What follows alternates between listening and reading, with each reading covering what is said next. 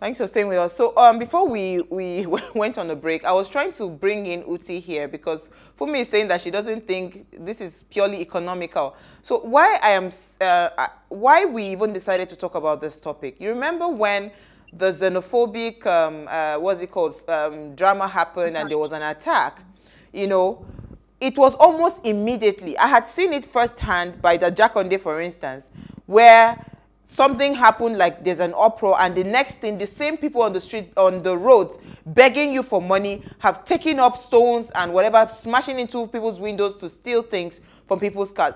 I mean, it's a big security risk. Then, even when the xenophobia stuff happened, there was attack on Circle Mall and Novari Mall.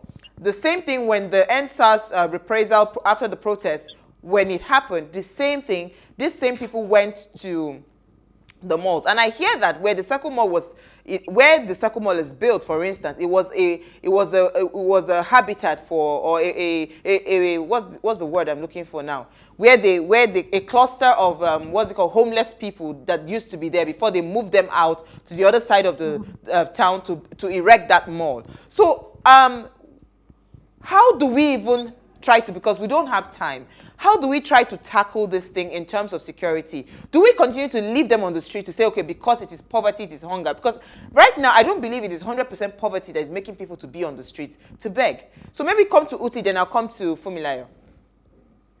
Yeah, so, excuse me, I'd just like to share an experience. So I think that I agree with Maury in terms of this sort of cabal type structure. I remember when I was young, my sister had a store in a very popular market in Lagos, and on the express at that market, you used to have them lined up because the express had a very wide median, so they almost used to have like sleep there, wake up there, and all of that. But it was always the women and children.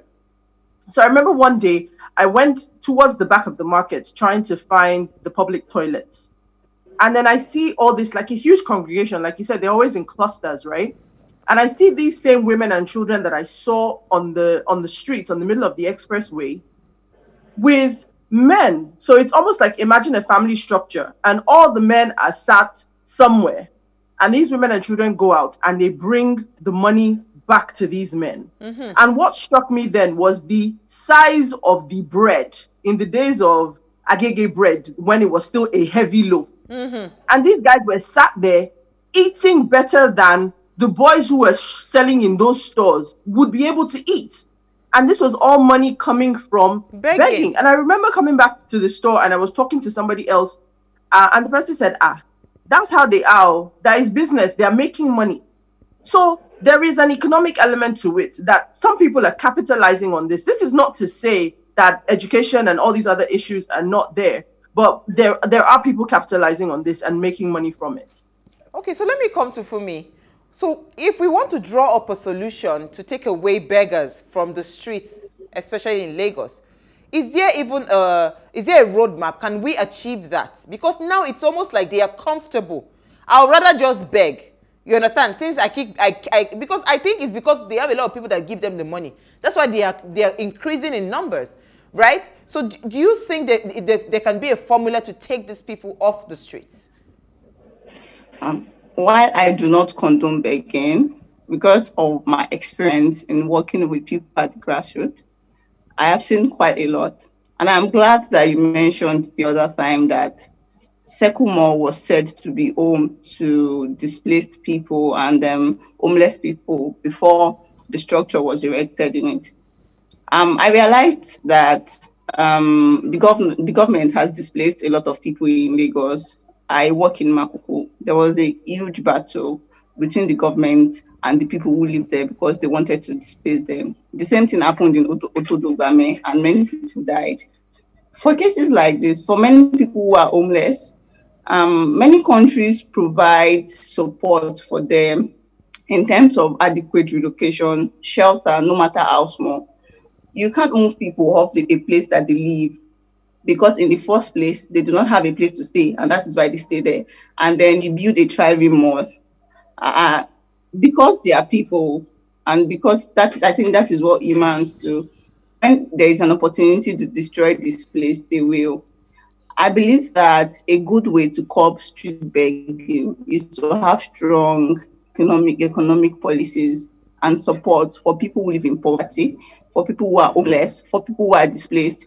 A bulk of people, I've met quite a number of beggars. Some of them seem to be in business because that's what they've been doing for years. But some of them also want to leave. A video that we saw recently was a Twitter influencer that she placed a drink in the mouth of one of Yes, the the beggars. beggar. I'm not sure anyone wants to continue to go through that day by day. I think we need to have strong economic policies that ensures that homeless people, in the first place, people should be able to get jobs that sustain them daily. People should have access to employment opportunities, healthcare, and education. This will greatly reduce the number of people who live on the street. A huge number of young people who are on the street right now are from the north, and that comes from the Amajiri system. The government of today is doing very little in curbing Amajiri in Nigeria. If the government of the day is able to do something to Amajiri in the north, that is going to curb the number of young people who are begging on the streets and migrating to Lagos and to other parts of the country in Nigeria. So I think we need to get this country right. We need to get it going. Countries like Nasarawa and Sokoto have States. banned street begging, yet that's had very little effect because banning street begging and not tackling the root causes of street begging amounts to nothing. So we Yeah, need to because have strong economic what they policies, did when they strong banned them, support all of them for the just homeless. migrated to Lagos. Do you understand? Because now Yeah. there's a huge population of people coming into Lagos just to be on the streets, and I'm wondering if our government are actually sitting down and just watching these numbers, because the numbers are increasing by the minute. And this is a huge security risk, and it's looking like nobody is, paying attention to this. And I'm already seeing it because any little, what's it called? Any little noise or something that happens, immediately these same people that are begging you, they turn into monsters and start vandalizing Monsters. and So I don't even know where we draw the line. But let me come to Uti. Do you have a question? Yes, so I'll take a quick comment. So this is from Mofe. Mofe says, yes, the society has failed the nation, but you see people who have the ability to choose a different path decide to go into the profession of begging. This has to be tied to mindset. So I think that the idea, or I want to ask now, one thing that bothers me a lot, and in my mind, I want to say this is an educational thing, but one thing that bothers me a lot is you find yourself in this situation where you are homeless and you're having to beg to sustain yourself, but somehow you still manage to have a child. What kind of education, or is there anything happening at that grassroots level to really be able to elevate these people? Because the world is already against you per se, if you want to look at it that way. What is currently happening? Is there anything happening that can even start to give some of these people who are able-bodied a way out of this lifestyle? The only people that I know providing support for people who live on the streets, the homeless and the beggars, are non-profit. Many who are struggling for funding. The Lagos state government and all other governments are not providing, as far as I know, any form of support for people who live on the street. And then that is my bone of contention. NGO, civil society, the church, they cannot do it alone. I know many churches who every Sunday they distribute food, they distribute their youth clothes. NGOs raise funds, to buy clothes, to give them food for the day.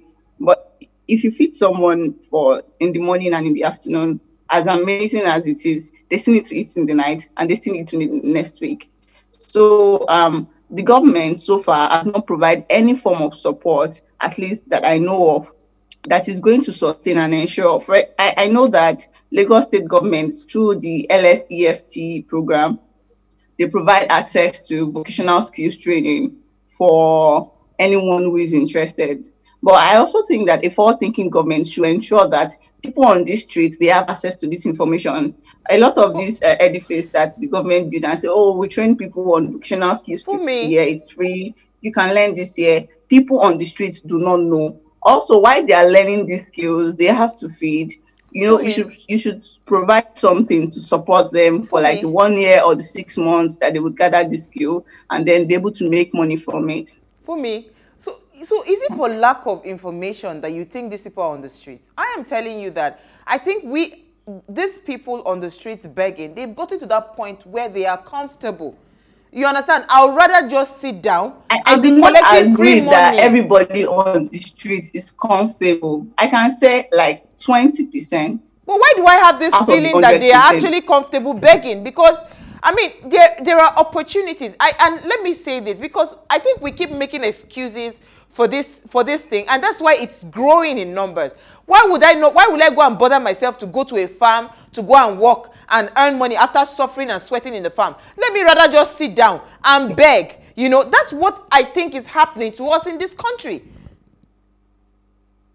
There are opportunities, I agree, but there are limitations to accessing these opportunities. Okay, for you, I am a homeless person in Lekki. Lagos State government has built a center for people in Ikeja. When I go back to Ikeja, when I'm learning these skills there, they do not pay me to learn these skills because, of course, they're not supposed to pay me. But while I'm learning tailoring or fashion designing, I also have to eat. I have to sleep somewhere. These are some of the questions that we need to ask ourselves.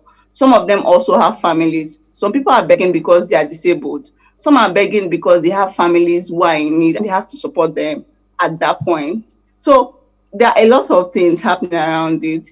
Lack of access to communication. Things are happening in different parts of the country, of the state, but people don't even know that they are happening. And many of them are also not sustainable. So we need to ensure that these people have access to the information. We also provide some sort of reintegration back into the society for them. Okay. Spending 1 year, 2 years on the street does something to your psyche, because you mix with different kind of people, you become immune to different things. Even your language and your character changes. So these are some of the things that the government, non-profit, civil society all need to come together to work on. Absolutely. I've seen like 1 or 2 beggars who we worked with, and then they've been able to move back the trajectory of their life. Okay. It's not always easy. All right. You know, all these things are not always easy, but I believe that not all of them. It's just a small percentage that are used to this life. Okay. Many of them want to live a normal life like everyone. Absolutely. All right. So thank you so much for me. So Uti, we're wrapping up the conversation now because we've run out of time. So in 1 minute, what would you just say, you know, would be maybe a way forward for taking off street beggars from the streets? It sounds, you know, sad to say, given all the problems that we have in this country. It's a shame that a key human issue or a set of human beings within this country, citizens of this country, are marginalized to this extent.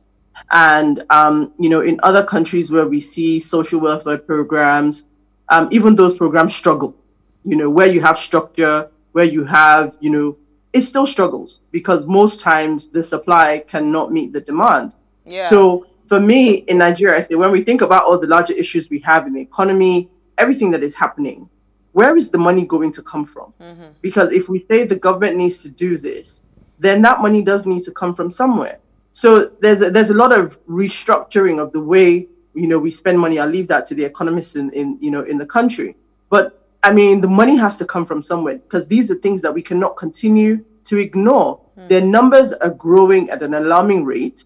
And we can't continue to allow it to continue, because at some point when there's no food, then the security issues that we're talking about now will become a reality. Absolutely. And we all don't really want to see that. Absolutely. So for me, it's what can we really do? Where's the government going to find the money? But they have to. They have to find the money. I think yeah, absolutely. I'll wrap up saying that every human life matters, right? And if the government is really serious about transforming this nation and building a country where everyone will thrive, this is a major issue that they would have to find the funds to be able to take these children off the streets. I mean, very tiny children, you see them running after cars, begging for money. It's not a good sight at all, especially for Lagos. It's not a good sight at all. All right, thank you so much, Funmilayo, and thank you, Uti. Thank you, Mori. Sorry, Mori sadly had to leave because of her network. Please watch a repeat broadcast of this episode tomorrow at 6 a.m.